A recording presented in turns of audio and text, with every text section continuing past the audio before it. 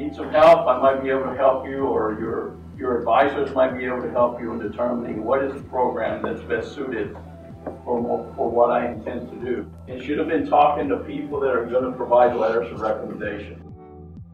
Very important in these applications are the letters of recommendation, and the need to talk about you as a researcher, as opposed to, oh, he's a wonderful person, you know, he does all kinds of extracurricular activities, and he's a true leader. Those are all fine and good, but what have you done in research? When selecting the people that are going to provide you with letters of recommendation, it's, again, key number 2. Select people that are going to be able to talk about what you've done in research. At the very least, what your potential is as a researcher. What do you bring to the lab? What do you bring to the organization that you're going to be going to? If you have done internships, that's something that you should perhaps get people that you know, were your supervisors to write something for you. And the one thing that you should also avoid is you can't have a form letter. So all 3 of your letters are verbatim the same. That's not going to work. Make sure that there's something personal, there's something that's an experience from the person providing the letter and yourself. And if you have questions, you can ask your advisor, you can ask me, send me an email. It's miguel.gonzalez@utrgv.edu. So program information, here it talks about to select and recognize and support it. We have demonstrated the potential to be high achieving scientists. So somebody's got to say that. And it can be you, obviously, but then your letters. So that shows the importance of those letters. Here's what you'll get. A 5-year award, about $138,000. Believe it or not, that's a good chunk. It's good money. 3 years of support.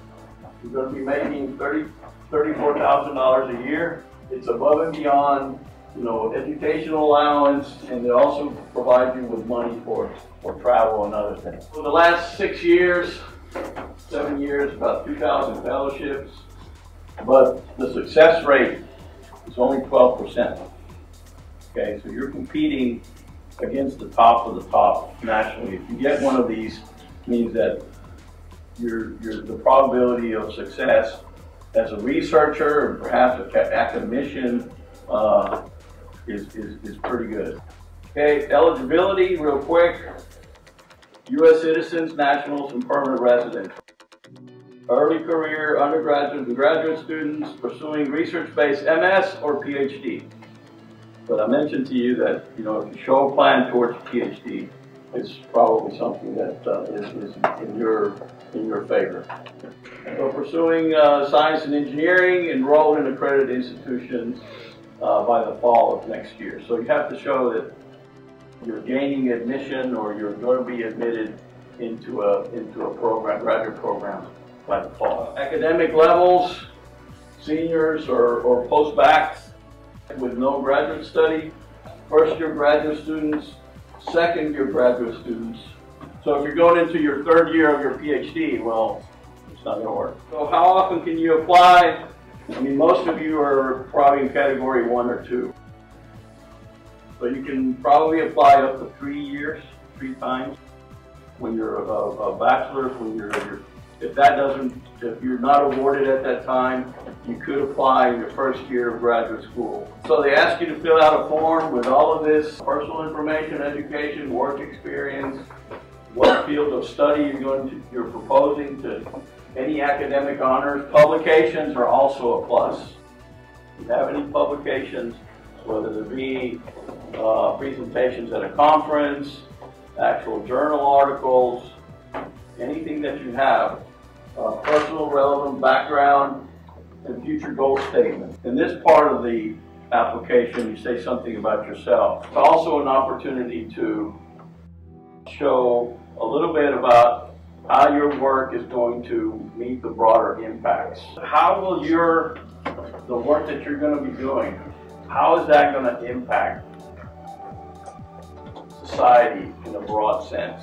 If you've had activities that you've reached out to the community, this is probably a place where you can include as a form of broader impacts of the work that you're going to be doing. The more concrete those goals are, the higher the value of your application is going to be perceived. But the impact of that has to be much deeper for the value of that to go up. The graduate research statement, it's 2 pages. The better that you describe it in your writing, the more likely people are to get it. And even a better tactic is to say, this is it, broader impacts, and then a brief description. And obviously, where's the intellectual merit going to be? In the research statement.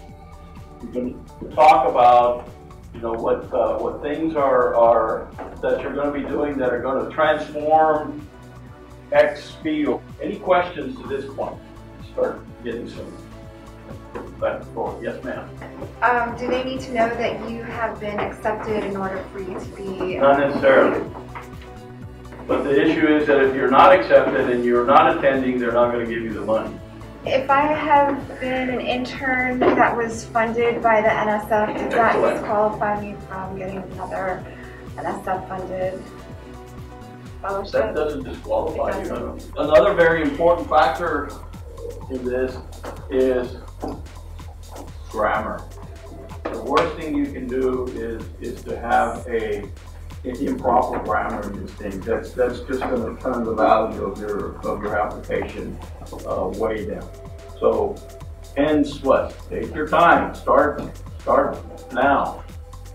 You know, read it. Have people read it. Read it out loud. Make sure it makes sense. You can't assume that people are going to be able to get it. Right? You have to tell them. Get them in the face with it.